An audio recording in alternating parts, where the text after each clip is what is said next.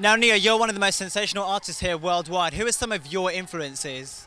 Definitely Prince, Michael Jackson, Stevie Wonder, you know, all the greats. But then we have people like the Rat Pack, Sammy Davis Jr., Frank Sinatra. I grew up in Las Vegas, so we got Tom Jones, Wayne Newton, people that my friends used to make fun of me for listening to, you know, that type of stuff.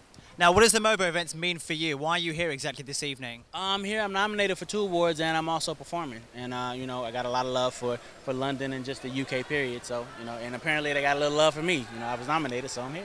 We wish you the best of luck for this evening, Neo. Thank you, sir.